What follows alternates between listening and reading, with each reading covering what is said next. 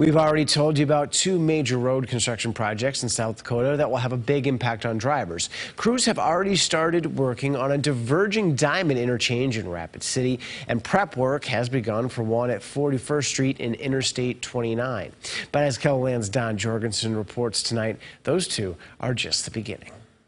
Although you might find them confusing at first, you better get used to diverging diamond interchanges. The State Transportation Department says there are already two more in the works. The next one will be here at Benson Road over I-229. The reason?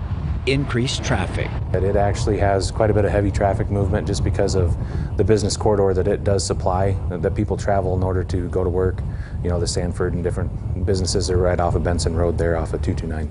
Construction on that one will start next year. The state's fourth diverging diamond will be at the Brandon exit along Interstate 90. The need really arises from the heavy traffic movements during peak volume hours.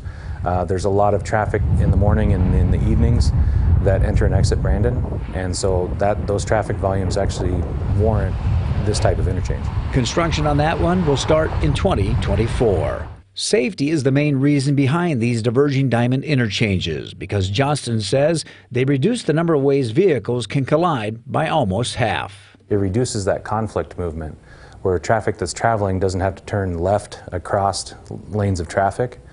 Where you travel on the, per se, wrong side of the road or the opposite side, as you typically do, you will be able to make a left turn movement freely without having to cross traffic. So it'll reduce that impact. Johnston says they should also reduce the amount of time you sit and wait at a stoplight. In Sioux Falls, Don Jorgensen, KELOLAND News. But wait, they're possibly not done yet. Johnston says if the state puts in an interchange at 85th and I-29 south of Sioux Falls, that one too will be a diverging diamond.